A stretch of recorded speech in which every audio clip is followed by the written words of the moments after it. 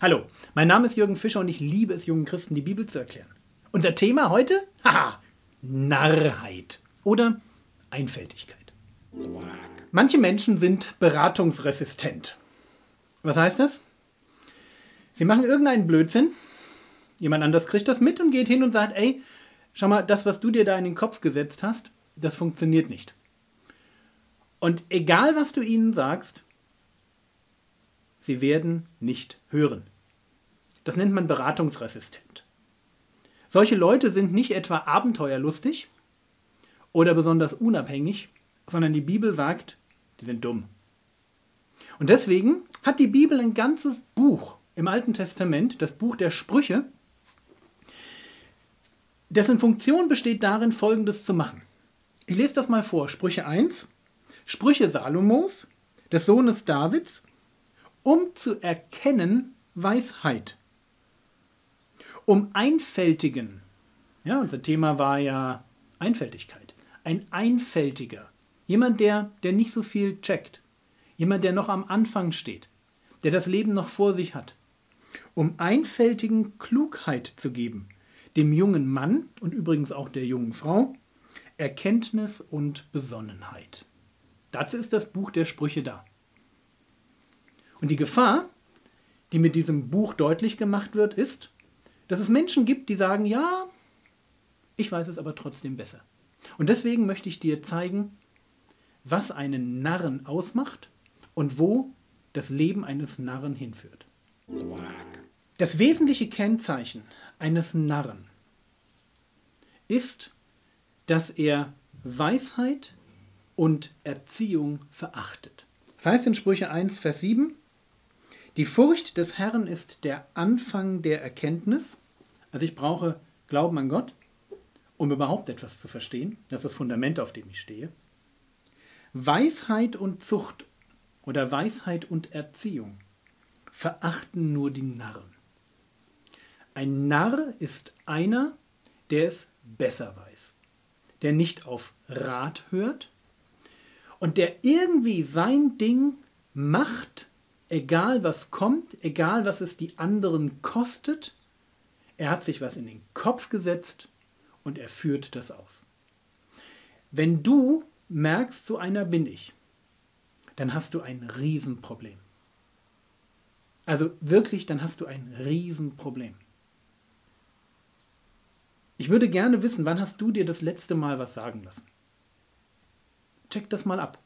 Wann hast du auf jemanden gehört, der einfach reifer ist, mehr Lebenserfahrung hat? Jemand, wo du sagst, okay, der hat auch schon mehr durchgemacht als ich. Und wenn du sagst, das gibt es eigentlich nicht. Was ich mir in den Kopf setze, das gilt. Punkt. Dann kann es sein, dass du ein Narr bist. Das ist wirklich gefährlich. Wenn das so ist, setz dich hin, studier die Stellen zum Thema Narrsein in der Bibel. Narr oder Tor. Und überleg dir, ob du das leben möchtest. Und wenn du sagst, nee, so schlimm ist es nicht, dann möchte ich dir Mut machen. Der Einfältige in der Bibel ist nämlich der Unerfahrene.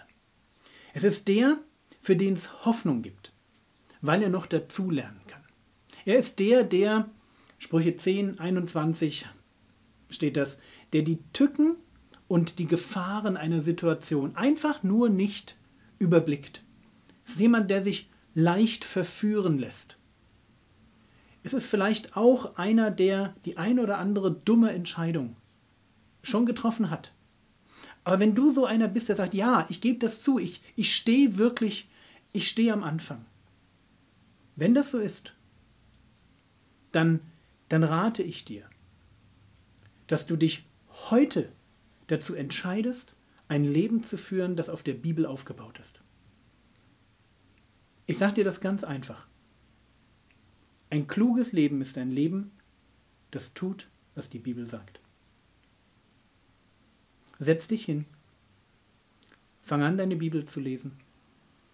Fang an, die Dinge herauszuschreiben, die dir wichtig sind. Lern die Bibelstellen auswendig, wo du merkst, die betreffen mich. Fang gerne mit dem Buch der Sprüche an, weil da so viel drin steht, dass du gar nicht viel lesen musst, um immer wieder zu sagen, boah, das bin ja ich. Und lerne dazu. Unterhalte dich viel mit Menschen, die älter und weiser sind, um von ihrer Lebenserfahrung zu profitieren. Und immer wenn dann wieder dieser Gedanke hochkommt, ach, das weiß ich besser, dann werde misstrauisch dir selbst gegenüber.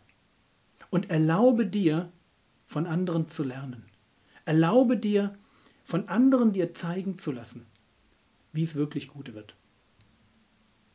Auf die Weise wirst du lernen. Du wirst aus der Bibel heraus, aus dem Erfahrungsschatz von reiferen Christen lernen, wie man ein Leben lebt, das gelingt. Und das ist das, was Gott sich für dich wünscht.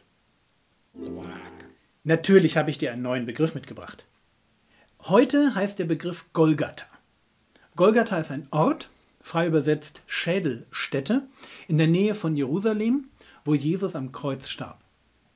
Warum ist der Ort wichtig oder der Begriff wichtig? Man kann den Begriff Golgatha auch bildlich verstehen. Vielleicht hast du mal ein Lied gesungen, für uns gingst du nach Golgatha. Dann ist in diesem Begriff Golgatha mehr als nur der Ort gemeint, sondern da geht es dann um das Leiden Jesu am Kreuz für uns. Wenn man sagt, für uns gingst du nach Golgatha, meint man eigentlich, für uns bist du auf Golgatha am Kreuz gestorben. Golgatha, Schädelstätte. Praktische Aufgabe, es geht weiter mit dem Auswendiglernen. Heute lernst du bitte die Daten zur Religionsgeschichte. Ja, also, Daten zur Religionsgeschichte. Bitte lernen. Und wenn du beten magst, und ich hoffe, dass du eigentlich immer beten möchtest, bete dafür, dass du mit Leidenschaft einer wirst, der darum ringt, weise zu werden. Mann, das wär so schön, wenn du ein kluges, weises Leben führen würdest. Wo du am Ende so mit, sagen wir 75, zurückschaust und sagst, boah, ich habe da so ein paar richtig coole Lebensentscheidungen getroffen. Und ich habe gesehen, wie manches Leben schiefgegangen ist, aber meins nicht. Und vielleicht war es nicht leicht, mein Leben. Aber ich habe gemerkt, ich bin mit Gott durch dieses verrückte Leben hindurchgelaufen. Und es war gut so. Das wünsche ich dir von ganzem Herzen, dass du diese Entscheidung triffst. Ich möchte weise sein. Dass du dafür betest, Gott, mach mich zu einem, der weise werden möchte.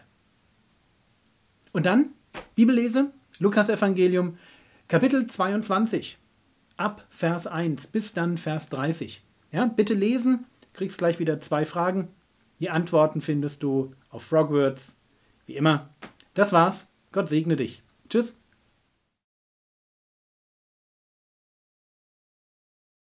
Brought you